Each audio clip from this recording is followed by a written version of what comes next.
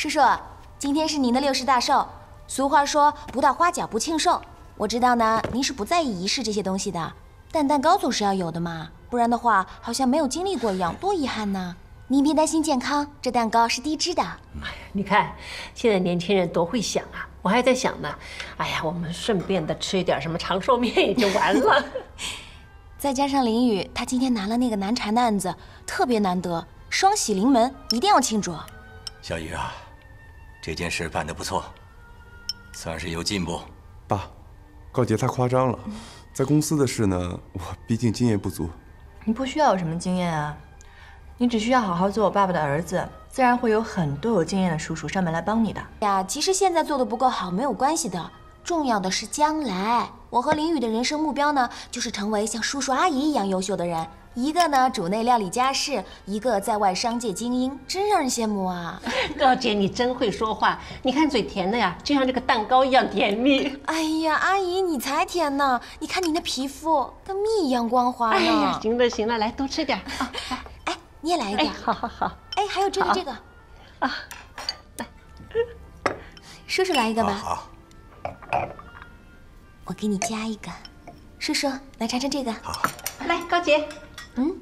好啊。我去开门。你好，您的快递，请签收。哎，好，谢谢。给，谢谢。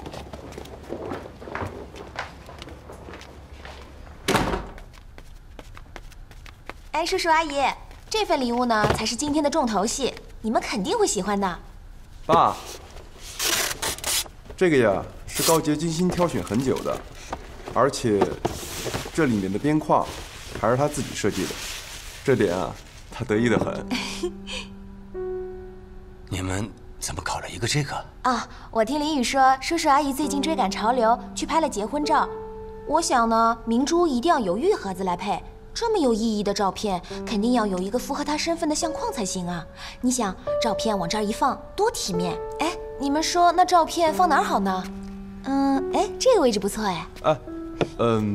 挂哪儿让爸妈自己决定，咱们先吃饭。对呀，先吃饭吧，菜凉了不好，吃饭吧。你们吃吧，我吃饱了，先走了。走什么走？饭还没吃完。我都说我已经吃饱了，我吃饱了，我为什么还要留在这儿？这你要管我吗？林夕啊，今天是你爸爸60岁的生日，你就给点面子吧啊！我真的挺想平平静静的把这顿饭吃完的，但我其实就是不明白你们把这个摆出来是为什么。我不是这件事儿吧，是我做的不好。你跟他解释干什么？这是我们的事儿。那干嘛叫我回来呀？我本来我也不想回来的。都怪我，都怪我这事儿。行了，你不喜欢，林雨拿走，拿出去。来，好了好了，都是我的不对，都是我的不对。你干嘛要看他的脸色呀？这是你的家。你要不想吃，你就滚。行，滚就滚，我滚。林夕，林夕，你自从跟这个女人结婚以后，你眼睛里还有我吗？没有了，对吧？你还记得我死去的妈妈吗？没有了吧？你记不记得我妈妈这一辈子为了你，连婚礼都没有办过？她到死的时候，她唯一的愿望就是想给你拍张婚纱照，你拍了吗？没有。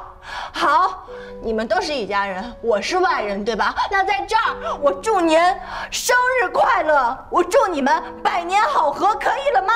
你看你都说了些什么？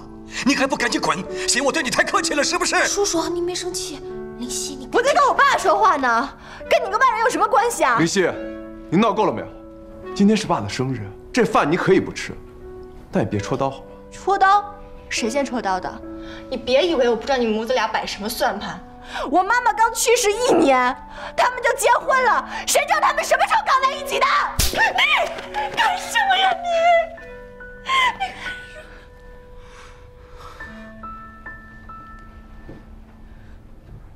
好，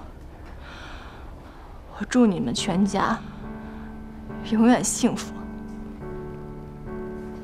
林夕。